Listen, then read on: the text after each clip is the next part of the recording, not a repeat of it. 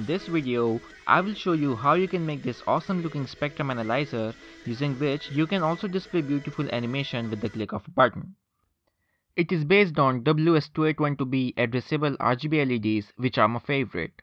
So without any further ado, let's get into it. First off, I got myself 2 meters of the WS2812B strips, the 30 LEDs per meter version. We will be needing 49 LEDs, but you can also increase or decrease it according to your requirements. Just make sure they are in the multiple of 7. Then I connected the power and data pin to Arduino for testing. I edited the sketch for slide from Fast LED library and uploaded it to Arduino, and the LEDs light up white one after another, which means they are working fine. Then I collected the second most important component of this project, the MSGEQ7 IC. I made this circuit on a breadboard and applied audio signal using a headphone wire. Use any one channel from left or right and common the ground to Arduino ground.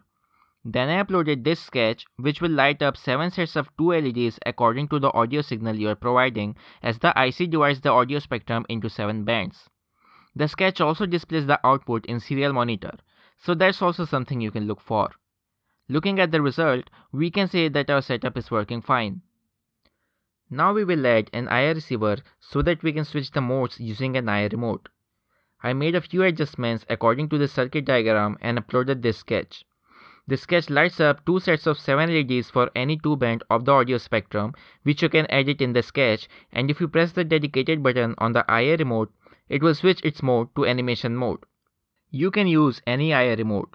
Just determine the hex codes and edit it in the sketch. To know how to do that, check description.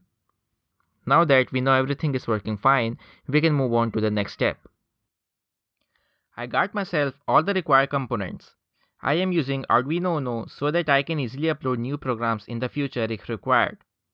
But you can also use Arduino Nano. I cut a narrow piece of perf board and I will be soldering the MSGEQ7 and all the other components on this board itself. Actually, I will be making something like an Arduino shield using some male headers. So I planned the layout keeping in mind that something doesn't come in the way while fixing the shield to Arduino, and then started soldering. Then I took a 3.5 mm plug and soldered 2 wires, one to ground and one to any one of the channel, and the other end of the wire goes to the MSGEQ7 shield. After this was done, I placed the IC, soldered power wires, and tested the shield using Arduino Uno using serial monitor like we did earlier. When I was sure everything is working fine, I moved on to the next step. Now, I took a 3 mm MDF and made a square of size 25.2 cm and cut it using a hacksaw. Then I drew 49 squares, each of size 3.6 cm on it. Then I started cutting the LED strips. I cut 7 pieces, each containing 7 LEDs, as we will be making a matrix of 7 by 7, that is 49 LEDs. After cutting, I peeled off the tape at their back and stick it to the MDF piece we had cut earlier. I had to make holes at 2 places on the MDF using a drill so that the wires can pass through. Keep in mind that all the data direction arrows on the strip must follow the same direction, that is, left to right. Then using a 2 mm drill bit, I made 3 holes next to VCC, ground and data pins on either end of each of the 7 LED strips. I tinned the solder pads of the strips on both the ends. Then I started shorting the VCC and ground of all the strips. First, I shorted the first row to the consecutive row from the left side. Then I moved on to the right end of the second row and shorted the second row to the third row on the right side itself using a 0.75 square mm wire. Then again moved to the right of the third row and continued this process in the same alternating way until all power lines are connected together. Then I took 2 little longer 0.75 square mm wires and soldered it to the last row power solder pads which were left over. I will solder this to the first row power wires and then supply power to these 2 wires. This is called dual feeding, and I am doing this because I don't really trust the power handling ability of the traces in the strips. With strips like these, there is a significant amount of voltage drop when voltage travels all the way to the end. So that's a good practice to do. And at last, don't forget to check for continuity. Now I will connect the data out from the first row to data in of second row, data out of second row to data in of third row, and so on until the last row is reached. I will use a solid 0.5 square mm wire for this purpose. I measured and cut the wires and then inserted them in the holes I drilled for them and bent them so that they stay in place. Then I started soldering. Be sure not to short these wires to VCC or ground while soldering. On the fourth row, I soldered this wire to the green wire from the strip as this is connected to data in of the LED. After 15 minutes, soldering was complete. I tested my connection by utilizing the first light sketch from Fast LED library like we did earlier. For partitioning, I will be using a 10 mm thick white thermocol sheet so that the light from the LED gets reflected and looks brighter. I cut two squares of 2.4 cm and brought in the milky white acrylic sheet I will be using and kept it at the top. I arranged it around a glowing LED and checked if the size of the square allows complete diffusion of the light or not, and it is looking good. But the acrylic sheet I am using is of 2 mm and looks like it is a little thin for the purpose, as I can see the LEDs glowing through it. To solve this, I'll use a butter paper before putting the acrylic sheet, but you can also use a 3 mm acrylic sheet, which should do the job as well. Now let's build the enclosure. To make it, I will use a 12 mm MDF. I made these dimensions on the MDF using a pen. I rotated the shoe of my jigsaw to 45 degrees for a bevel cut. This is my first time using a jigsaw, as you can see. It deviated very far from the line I had drawn. Due to this, I had to redo all the dimensions again, parallel to this crooked line. After redrawing the lines, I rotated the shoe again 45 degrees, but this time the other way around. After this, I adjusted the shoe to 90 degrees and started cutting straight lines I had drawn. I used a straight and long wood piece and held it with a clamp for guiding. I have very little experience with woodworking, so suggestions are really appreciated.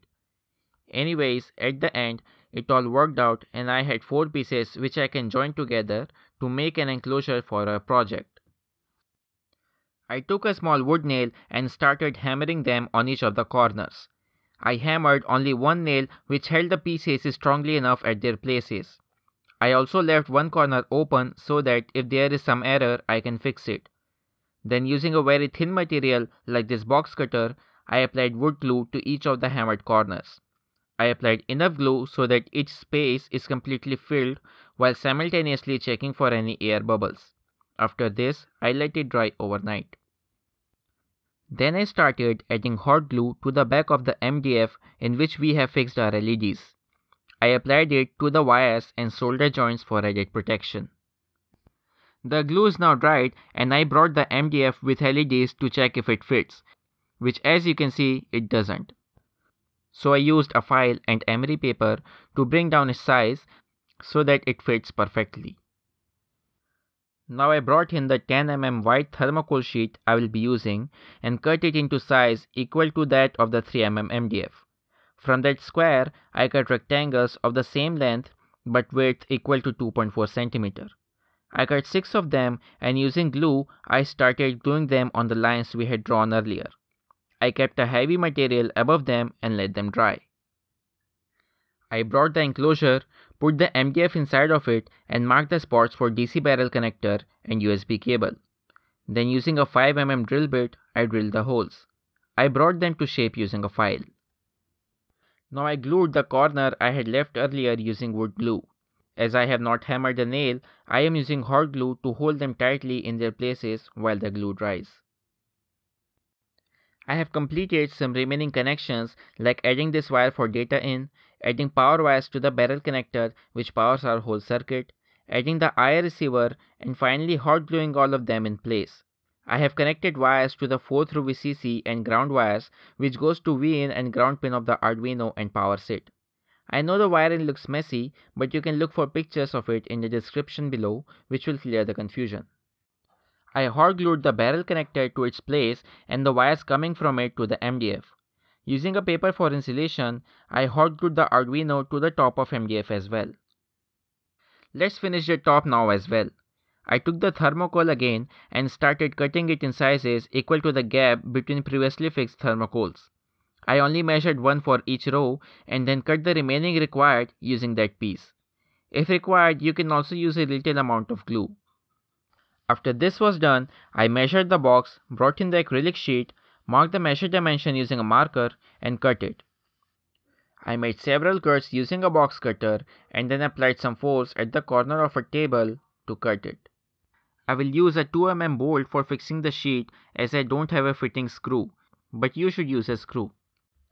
After marking spots for bolts, I drilled them using a 2.5 mm drill bit. Using some acetone, I removed the marker stains. I made markings on the enclosure where I have to drill and drilled it using a 2 mm drill bit. But before screwing, I glued butter paper on it. Then I kept the acrylic sheet and screwed all the bolts in place. As you can see, the sheet is a bit concave at the center. That is because the sheet I used was not completely flat, but I can fix it later. Also, I used my laziness and did not cut the thermocol smooth, which can be seen too. So keep these points in mind if you are going to recreate the project. Apart from all this, it is looking awesome. I used an audio splitter. One goes to the speaker and one to our spectrum analyzer, and the result is in front of you. It's looking really great and I am really enjoying it.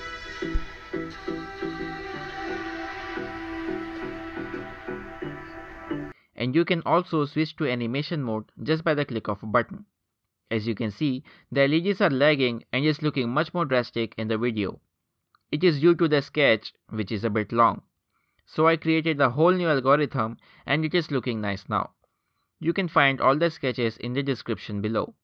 Also, I am not applying polish to the enclosure, but you can surely do that if you want. That was all for this video. If you enjoyed watching it and appreciate our effort, please like and share, and also consider subscribing as more videos are on their way. Thank you guys for watching. Till next time.